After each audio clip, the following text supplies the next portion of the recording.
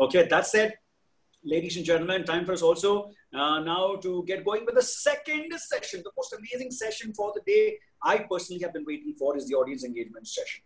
How do you do things remotely for an organization when their workforce, when the sizable amount of the workforce is working from home? And taking us through this lovely experience for us is the Director of Difference Consulting, Mr. Rupert Picardo. Difference is purely an employee experience and team building organization, and with the increase in companies seeking to conduct activities and engagements for its employees, it's only befitting that a company like this rises to the occasion, and I'm sure they have a lot up their sleeve. Little about Rupert. He's also the co-founder of a brand of escape rooms called Mystery Junkies, and he continues to conduct leadership programs for some of the best known companies in India and Asia.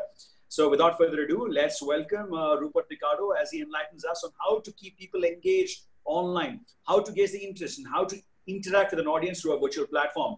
So finding a new route to your audience, ladies and gentlemen, here we go with the one, the only, Rupert Picardo. Thanks, Riaz. That was very nice. All right, let me try and share my screen first and tell me if you guys are able to see it. Here we go, just a sec. And yep, I'm guessing all of you can see my screen. Okay, so shall we begin? Yep, good afternoon, everyone. Thank you for joining and welcome to this brief discussion on how to better productivity through through remote engagement. My apologies, yes, through remote engagement. Now, officially, we're on day 11 of lockdown in India. But for a lot of us, we've been working from home or for home for far longer than that. And if you're like most of the millions of people in this situation, not just in India, but around the world, I'd say that you're really feeling the pain right now, pain of not having those interactions, of not meeting up with your colleagues, the coffee chats, the lunchroom storytelling, and just meeting up with your colleagues at work, our friends at work, I would say. In other words, I think this is what we call disengaged. Chances are that this is leading to some feeling of low productivity, of not achieving what you set out to do for the day or the week. And now you're getting close to finding someone or something to blame.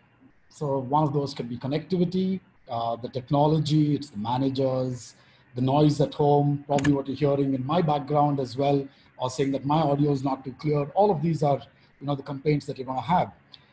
It's a long list and it's getting a lot more creative as we keep going ahead. Now, if you're in this proverbial boat of being a little bit disengaged, you definitely are going to relate to the session. We're going to have two parts to the session. One is about the engagement per se, and the second is about productivity. For the next 15 minutes or so, let's try to understand what engagement is, why is it critical, and also how can it affect productivity. Let's aim by the end of the session to have a simple to-do list, something on remote engagement, something that we can take back and say, okay, this is where we're headed, this is where the future is. And collectively, let's also work out how these insights might help us in the field of experiential engagement. Now, I know that Riaz already spoke a little bit about me. I'm just going to do a short introduction in any case. My name is Rupert Picardo. I'm a leadership coach. I run programs for leaders, for not just leaders, for literally anyone in the organization. I'm a TEDx speaker. I'm also the founder director of Difference, Mystery Junkies, and LeaderTeam.in. Now, these three businesses, that's Difference, Mystery Junkies, and LeaderTeam.in, these are primarily in the field of employee and people engagement, team building, internal communication, learning programs, and until a month ago, it was heavily dependent on human interaction, facilitated sessions, one-to-one, one-to-many, and pretty much activity-oriented for all groups. And just like I'd say every other industry or similar industries, we have seen disruption too. Not surprisingly, I've got a lot of calls from customers, colleagues, friends, well-wishers, and people from the industry, from different industry. And in the course of these conversations, I'm getting this one question again and again. Is it really possible to engage teams that work remotely? Now, the simple answer to this is a resounding yes. So that doesn't answer the question or the following question, which is how or why. So I'm going to take a few minutes to explain. Now, team building and experiential engagement has evolved, primarily because teams have evolved.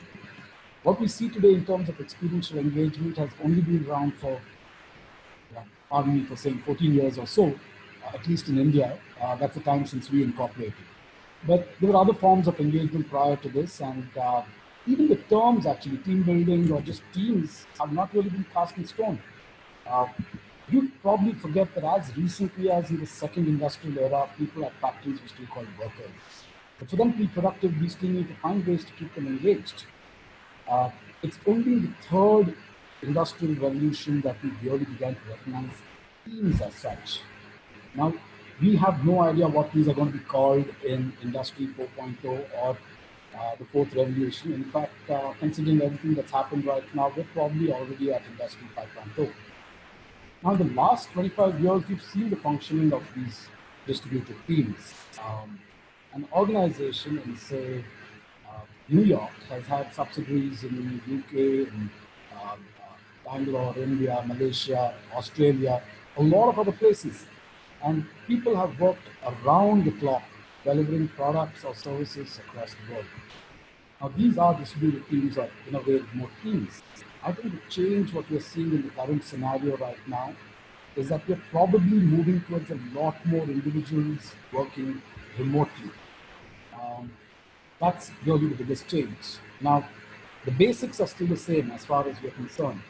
If you have people working, they'll likely be in some form of collaborative culture. And that collaborative culture is what needs to be built and nurtured in order to drive efficiency, creativity, and your desired output. Just because people are not going to be in the same physical office when they're working doesn't mean that they're not bonded by a desire to be collaborative. So if that desire to be collaborative exists, sorry, guys. Yeah, sorry, Rupert. Your voice is not that clear. We've been getting a lot of messages from people saying your voice is not that clear. Is it possible for you to plug in a headphone? Or? Let me just see if I can change the audio settings and make this a little more louder. Yeah, this is better now. Now this is better. I don't know what happens when you. So is it on the screen share? Yeah, maybe on the screen share. Maybe. Okay, let me just hope that things are a little better right now.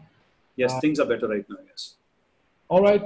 If you guys can tell me better than what it was earlier, and I'm going to try and come as close as I can to the mic without looking like I'm swallowing it. So if you can just give me a shout out for this.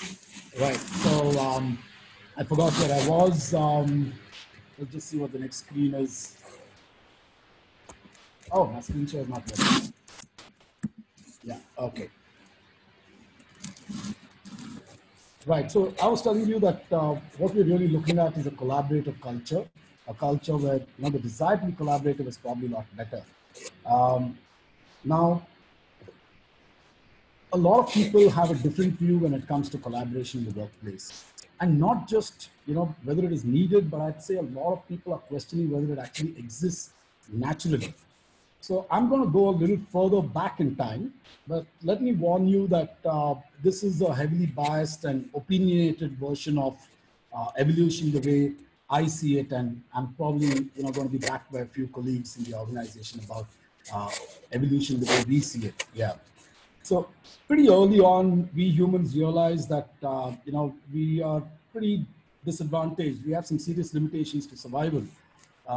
No teeth, no claws, no great strength or agility, and a long list of what we didn't have.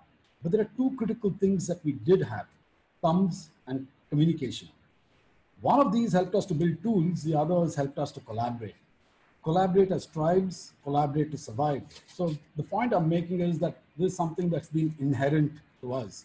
No doubt that competitiveness, is what helped our race grow. If you look at even the modern world, an organization, a team that breaks away from the organization and wants to access some of the resources available and be competitive in the market, that's what helps markets as well as the world to grow. But I think it's critical for us to understand that we collaborated before we competed.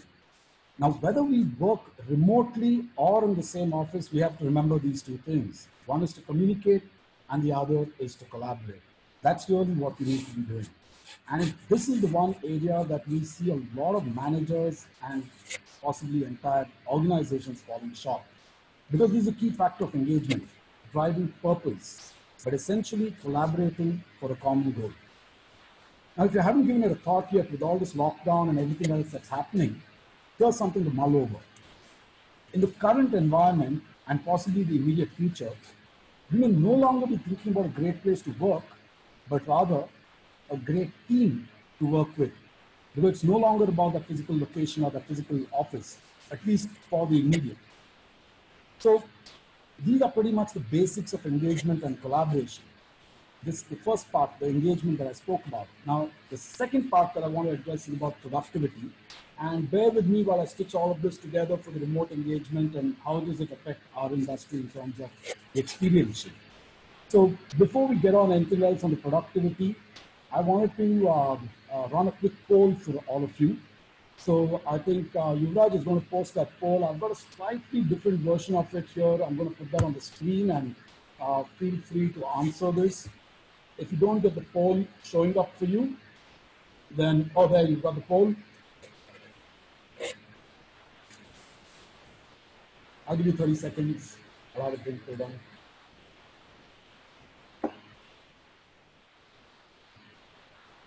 All right, it's basically 30 seconds to try and answer this. Don't just look for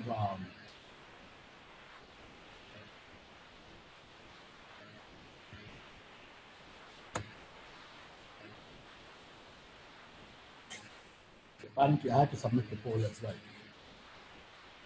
Okay.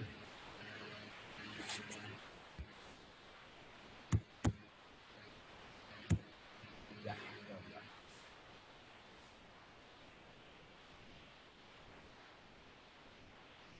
While we wait for those poll results, I'm going to go out on a limb here and tell you a little bit about what I understand these productivity concerns to be. I recently was reading an article where a study was quoted, a study conducted by vouchercloud.com in the UK. Now, this states that an average person is productive for just or less than 3 hours in a day. I think the study talks about 2 hours and 23 minutes. That is taking out everything else which is non-work related. Now, my own experience, as well as what we see with, in all the years that we've been working with teams and things like that, I'd say we hover closer to the 4 hours.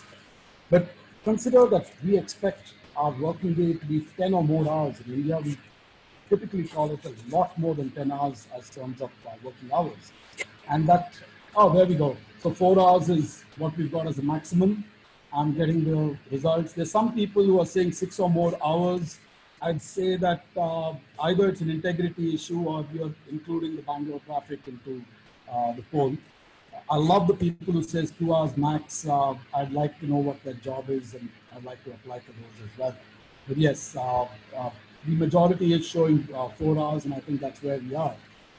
But coming back to what we were talking about, we're suddenly working from home, and it seems like we have a lot of time. Some things get done, and some things just don't get done. It's the first week, the first few days, it felt like there were a lot of distractions, a lot of things happening all around us. And now suddenly it feels like no matter what we do, there's a lot of time. There's so much that we can do in the day. And we're finding it hard to cope with this. And guess what? More than us, it's the leaders and the managers who are finding it hard to cope with something like this. The more we are seeing this, managers are scheduling online meetings and dragging some of these calls way longer than needed. In just the last few days since I started preparing for the session, I spoke to numerous contacts in different industries, and the story is pretty much the same. I was asking one of my friends who said that I need to schedule a call now. I said, what's the call about? He said, we need to get 10 people for a catch-up. I said, catch-up? What's that? I mean, for what? What kind of catch-up are you going to do? He says, well, to get a rundown of what happened since yesterday. And I said, why? And there was a pause. And then it was, what else do we do? You're basically trying to find things that we don't have to do in the day and think about how we're going to try and occupy time. And this really affects our productivity. So we have to recognize a few things and we have to embrace. A, we do have a lot of time. B, some of these distractions are no longer distractions for us. And C, 4 hours of productivity is a lot of time. It's a lot of time in the day. So here's a quick tip sheet in terms of just the productivity part of it. If you're looking at it, we've already discussed that we have more time.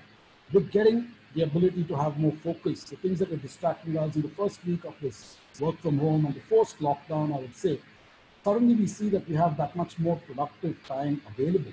So if you have more time, what are you doing with that? So you need to define that extra time. How do you put aside time for playing with children, garden time, bonsais, creative projects? We've got to understand what the limitations are in the current environment. And more than anything else, if you're a manager or a leader, you need to create that breathing space for your team members. I think that is critical because they are facing this too. They don't know what else has to be done. So don't try and just keep giving them things to do for the heck of it. So now that we know, a little bit about what productivity is and a little bit about remote management, let's try and figure out how to put this together, which is productivity through remote management. And no matter what, in this current environment, your team is missing critical elements of the workplace that you can't provide for them, not in the immediate. And that is the interaction with team.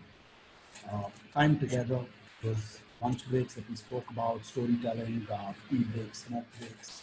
Just sitting in a conference room, turning up the air conditioning on high and having a chat for 10 minutes. All those things which we discarded from the productivity part of it, that's something that we cannot provide. And let's face it, I think in some form or the other, we've got to accept, going back to our evolution, that we are tribal in nature. We do need that bonfire and that little dance and the ritualistic dance around that bonfire just to kind of feel that we have something to celebrate. I think that's what keeps us together as a tribe as well. So how do we provide this and to whom? I think this is where I see that, from the experience and the experiential industry part of it, a lot of agencies, marketers, not just now, for some time have been choosing the path of lower resistance by going with the larger groups and very generic and generalized events. This is ultimately aimed at individuals gathering together or doing something together. And yes, I mentioned individuals because a lot of things have become generic. But if you really want to look at B2B, the B2B space, the smallest functional unit of an organization is not an individual, but it's a team. Irrespective of where the team is, or even if it comprises of individuals working remotely, I think the collaborative effort of what they're trying to achieve is what makes the organization successful. I think this is where we need to focus all the experiences that we are creating, because at the end of the day, this is what the organization is focused on too. Therefore, if you ask me what the future of our experiential industry is looking like, I'd say at some form it is aimed at the team level. And I'm not just saying this because, hey, we do team building. It's not because of that, because as we said earlier, the world's spun on its head if it had one. It shifted around. So it's not just because of the industry we are in, but we see that this is what it is. No doubt it will change the industry, more production and work for smaller events, squeeze budgets, a lot of virtual events, good thing for that. But in looking at the larger picture, I strongly believe that the smaller and focused team building, the team-based experiences are going to be the norm in the near future. So I want to do a quick recap with all of you before we start questions. One, there is a need for engagement. It's not something new, it's always been there, irrespective of whether we're calling it workers, teams, or whatever else we're going to call it next. Collaboration is inherent. We work with that purpose. We tend to bond together, and when we have that purpose and we know what we're trying to achieve, that's when you see the best out of all of us, and that's how we work. Remote or live, or as Rajesh said earlier, digital, it could be any of these. That's only the medium by which we're going to be engaging. Recognize our limitations right now. We need to be upping the game, and our experiences should be aimed at teams. Now, in a very morbid and ironic way, it's the current virus that is showing us the power of going to the cell level, to the smallest functional unit. The virus, of course, as we know, is trying to weaken the system. But I think what we need to be looking at out here is driving the experience and the engagement one team at a time, which is still, again, the smallest functional unit of any organization. Build these so that we build that productivity and help organizations become more successful. As organizations start recognizing that this is where they are, this is where they want to be, they're going to start looking at those, even if it's smaller budgets, smaller experiences. I think this is what the need is, especially now with having teams a little more remote and working. If you look at it a few weeks from now, you're only going to get 50% of the team getting back in office, 50% choosing to work from home, and different percentages on this. The future for us, I think, is going to be very different, and to look like the world in whatever way is far bigger, and the people are going to be a little farther away. But teams will still need to connect, and they will need to collaborate, share experiences, and bond. So irrespective of whether the engagement will be remote or live or digital, we need to be there to create the experience to captivate and motivate them, to improve productivity and set the tone for the new industry. So for now, for the next few weeks, for the next few months or whatever, remote engagement is something that's hot, trending. A lot of companies have been calling us, a lot of companies have been inquiring. It's been a really creative and exciting time in the last few weeks, coming up with so many new ideas. We didn't think this kind of creative disruption was possible, and we look forward to what's going to change in the next few weeks as well. Thank you, guys. It's been a pleasure. Open for questions. Thank you so much, Rupert. Of course, a very valuable presentation that was made by you right now, of course, is going to leave a few of us thinking as to how we can go do things better from now on, considering the given scenario.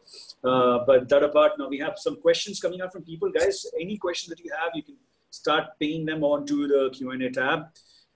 We have the first question here, Rupert, which says, do you think that organizations need to revisit their values and vision considering the new norm today? Also, what is that one value you would want all companies to have given the current state of events? I feel it's a little too early. Vision is not something that can possibly change within just a few weeks.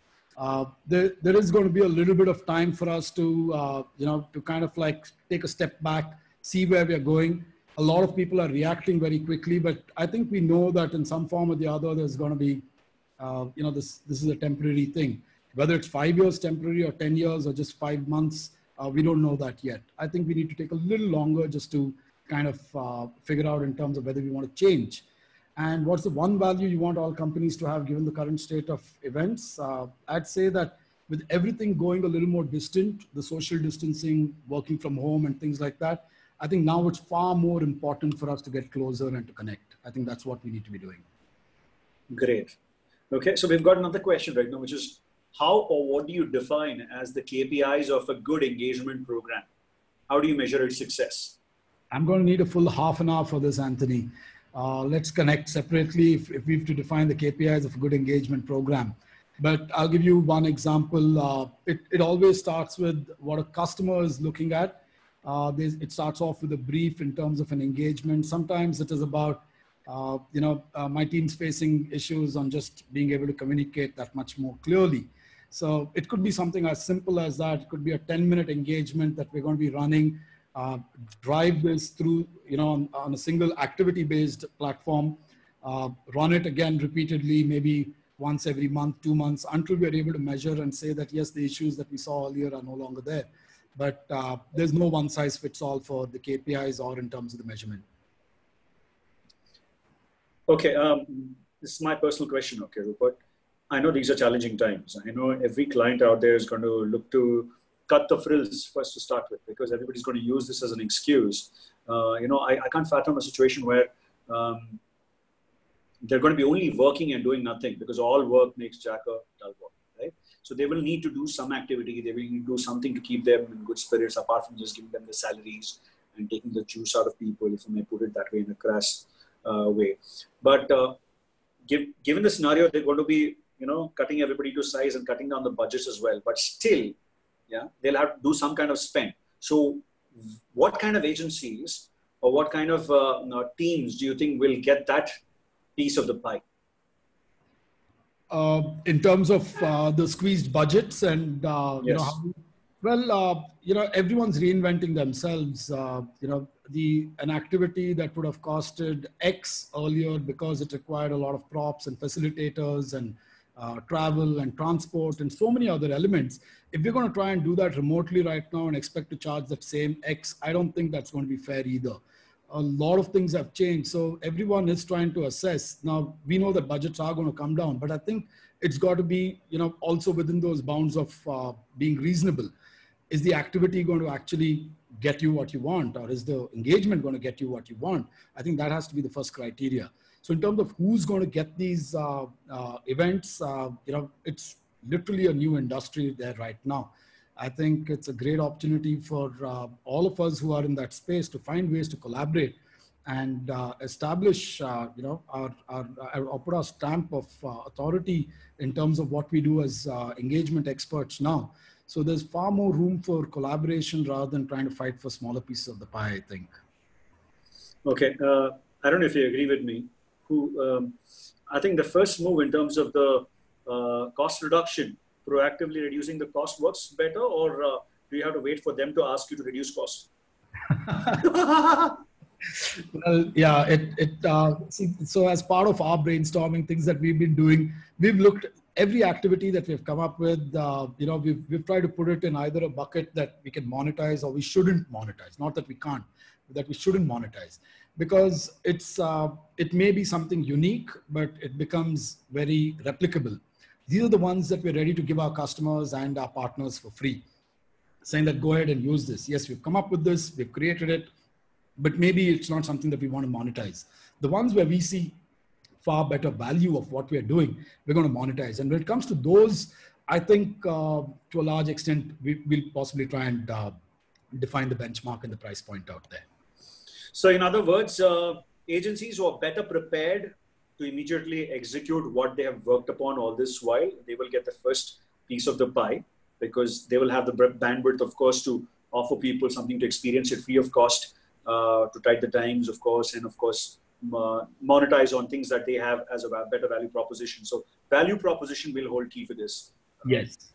Yes. Okay, great. So anybody else who's got a question? I think we've got 4 more questions here and we've got time here. Will remote engagement be the norm even after COVID? It's too early to say. I mean, if we really could say this, Raghu, then we'd probably be setting up gypsy tents and having a crystal ball. No one saw this coming. I think it's going to be very difficult. And anyone who says it is going to be the norm at this point of time hasn't really been shook up enough by the changes that have happened. So I would say that we really need to see. There's no doubt there's going to be a market for it, but I'm not too sure if it's going to be the norm. Okay. Our other question is, you spoke about connectivity and bond. There have been times agencies feel the factor of insecurity to connect vendors directly to their clients for briefs, fearing they might lose to the client to those vendors. How do we work on this? I think this is just a habitual question. I think we need to, but it's just a question of trust. I think we need to start out there. We can't shake hands right now, but we kind of like make a promise that it's not about someone trying to steal a customer or something like that. The customer has a need. There's a partner who can provide that need. I think we need to trust each other and say, let's make this happen. Okay. Our next question. Does remote engagement mean engaging only digitally, or does it have a combination of offline as well?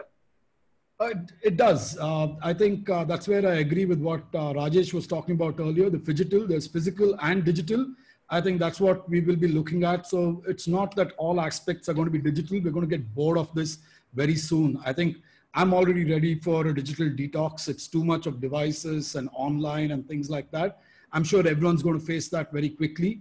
So we have to look at engaging people with a little more tactile, something, that they can touch and feel. So hopefully once delivery and things like that open up, that we can send, props and kits to people. So you're not really doing everything purely digital. Tell me about it. Too much of digital is happening now. I think it's getting to our head. I think after all of this ends, for me personally, I would love to just go away for 15 days and not look at anything digital and come back. Yeah, okay. Another question. Great presentation, Rupert. Do you think social distancing is the right term to be used in this case? We don't want people to be distanced socially, physically, yes, especially in the age of diverse remote engagement. Yeah, well, semantics, Kiran, but honestly, I agree entirely with what you're asking.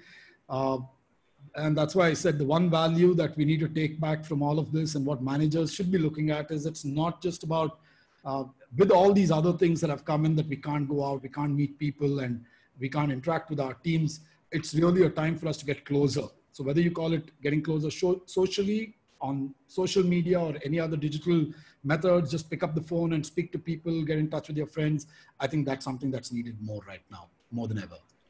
Okay, imagine on a lighter note, if the PM of our country had said, please maintain physical distance, that would have sounded bad. Yes. Social distancing sounds better. right? I don't think they could do it in India in any case. Yeah, I know. All right. Thank you so much for taking those questions with us. I think we have just one last question. It shouldn't be called lockdown or social distancing. It should be called being grounded. Okay. Yes, that's right. Okay. Call it whatever you may like, but please maintain distance at the moment and continue maintaining it for the next couple of months as well, because I don't know if this is going to go down anytime soon. But nevertheless, thank you so much, Rupert, for having taken your time out for this lovely summit. It couldn't have been complete without your presence and your team's presence. So thank you so much.